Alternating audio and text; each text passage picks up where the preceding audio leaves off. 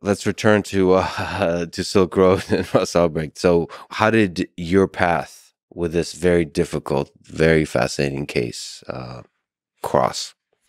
We were looking to open a case against Tor because it was a problem. All the cases were closing because of Tor. So we went on Tor and we came up with 26 different dot onions that we targeted. We were looking for nexuses to hacking because I was on a squad called CY2, and we were like the premier squad in New York that was working criminal cyber intrusions.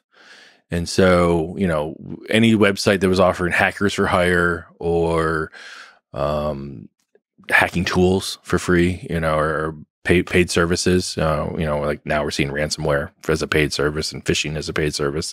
Anything that offered that. So we opened this case on I think we called it. So you have to name cases. One of the fun thing in the FBI is when you start a case, you get to name it. And you would not believe how much time is spent in coming up with the name.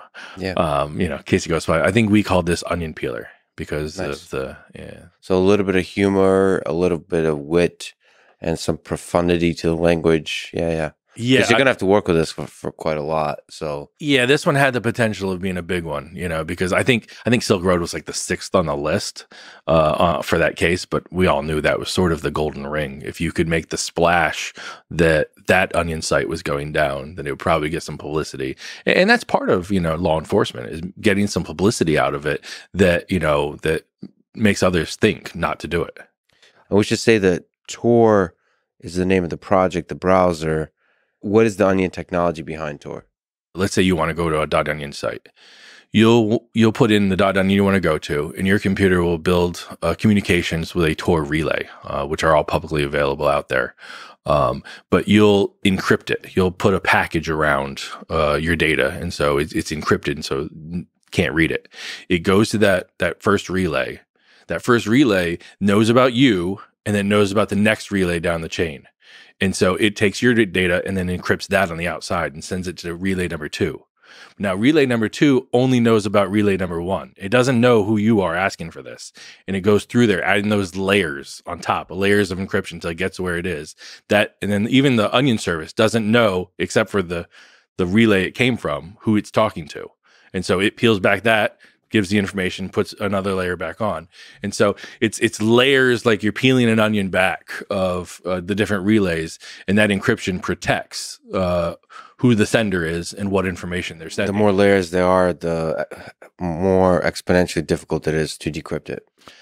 I mean, you get to a place where you don't have to have so many layers because it doesn't matter anymore. It's mathematically impossible to decrypt it. But the more relays you have, the slower it is. I mean, that's one of the big drawbacks on Tor is how slow it operates. So how do you peel the onion? So what are the different methodologies for trying to get some information from a cybersecurity perspective on these operations like the Silk Road? It's very difficult. People have come up with different techniques. There's been techniques to put out in the news media about how they do it, running like massive amounts of relays, and you're controlling those relays. I think somebody tried that once. So there's a technical solution, and what about social engineering? What about trying to infiltrate the actual humans that are using the Silk Road and trying to get in that way? Yeah, I mean, I definitely could see the way of doing that, and in this case, in our takedown, we used that. There was one of my partners, Jared Derrigan. He was an HSI investigator, and he had worked his way up to be a system admin on the site. So that did glean quite a bit of information because he was inside and talking to, at that time, we only know it as DPR or Dread Pirate Roberts. We didn't know who that was yet, but we had that open communication. And one of the things, the technical aspects on that is there was a Jabber server. There was, that's a type of communication server, that was being used. And we knew that Ross had his Jabber set to Pacific time. So we had a pretty good idea what part of what part of the country he was in. I mean, isn't that from DPR's perspective, from Russ's perspective, isn't that clumsy?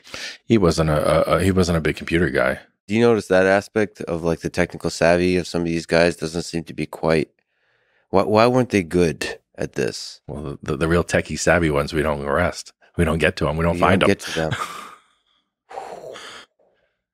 Shout out to the techie criminals. They're probably watching this.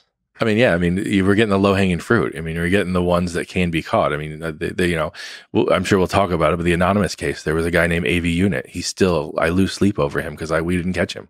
We caught everybody else. We didn't catch him.